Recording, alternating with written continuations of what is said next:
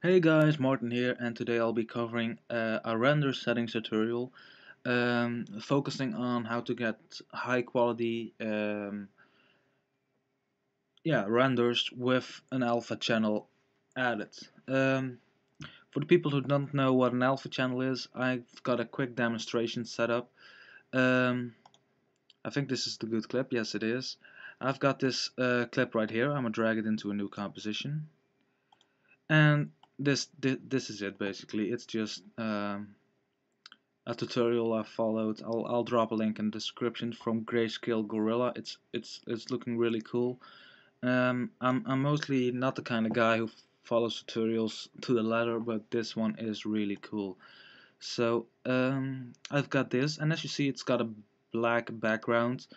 But because we've rendered with an alpha channel, you can just check the transparency grid toggle. I probably said that wrong. And you see that it's transparent. And this is rendered out as a QuickTime movie, so it's high quality and it has an alpha channel. So I'm gonna teach you this today. And the transparency, it's just like in Photoshop. So you just drag in a picture. There you go, and it works just like that. So you don't need to mask it out or anything. It's just there. Okay, let's get back into Cinema 4D and let's set up a basic scene really quick. Let's just add a text object like in the example I've shown you. So I'm just put this down here. And yeah, I just want to add a little fun font. Caviar Dreams. Really cool font. Looks like the Typograph Pro font, but it's not. So let's just put on some caps. Let's make the radius 1 and make the steps 2.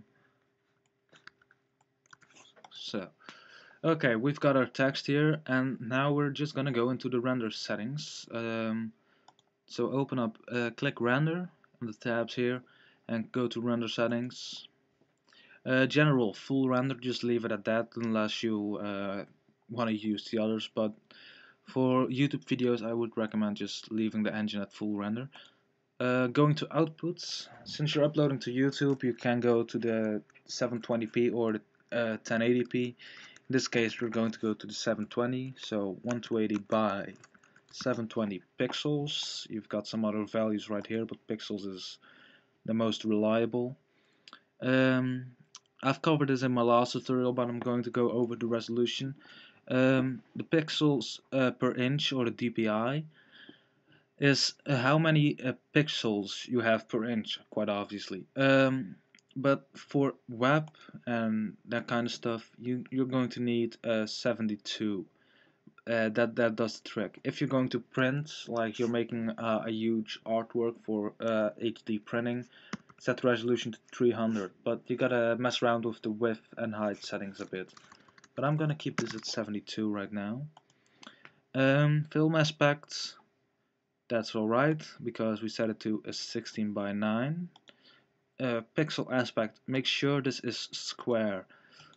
Um, Unless you're working with a Sony Z1 camera or something like that, which uses an anamorphic ADV, HDV 1.33333, etc.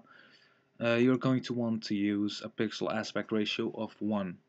I mostly render at a frame rate of 50, but for the example of this video I'm going to go 24. The frame range is all frames, and I'm just gonna render half of it, so let's take 45. That's looking pretty good. Um, and the fields, just leave it at that. Frame step, don't touch it. Okay.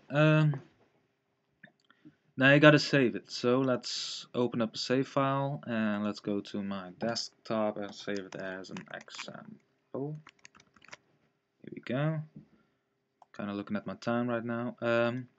Okay, to set up an alpha channel, you gotta go to QuickTime Movie. I don't have AVI since I'm on a Mac, but for video, set the format to QuickTime Movie. In here, change the settings to whatever you set them by. depth, best depth. Oh wait, to the compressor, make the depth millions of colors plus. This is kind of vital. And let's just uncheck this one. Press OK. Then click the alpha channel, and you can leave the rest at that. Multipass, just leave that off unless you want to do something with a multipass. Anti-aliasing, um, I advise you to set it to best all the time. Just set it to best, and a 2x2 to a max of 4x4 is pretty good. If you're doing a really long render, you can set it to 2x2 by 2x2. Yeah, I said that. Um, but yeah, that just gives pretty good results. Then the options, just leave them as is, unless you want to put up the shadow depth or the ray depth, that kind of stuff. But it's looking good to me. Okay, just a few quick. Just a quick announcement. If you want to see a few tutorials about these settings right here, um, I've been experimenting a lot with these. I'll just show you one of them. This one is pretty fun, the cell renderer. Um, let's just preview that out. It's a really cool little render setting. Just leave it as is and check the edges, and you got a wireframe. But unfortunately, you cannot get an alpha channel if you set this. So let's just leave it at that and render it out. Okay, well, this is going.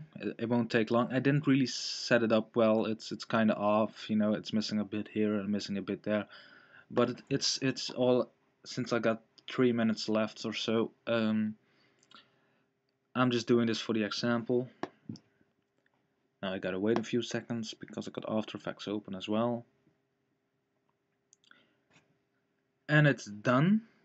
So let's just take my example. Where are you? Where are you? Where are you? Here's my example. And just drop it in here. So when we drag this into a new comp, you see it's transparent. You can add a camera move or whatever, but this is the basic idea of rendering with an alpha channel. Saves you a lot of time. If you don't have an alpha channel, you gotta add like a color key and just key out every bit of white. But that's the problem. You see, if you key out the whites, in this case blacks, because I keyed out the background, you get rid of this as well, and you don't want that. So if you can render with an alpha channel, do it. Well, yeah, that's pretty much all there is to it. If you got a background on it, it obviously doesn't work, but if you got a blank background, you're set. Um, I hope I helped you guys out a bit. Um, and again, if you want some more tutorials on the render settings, just let me know. I'm Martin, and I'll see you guys next time.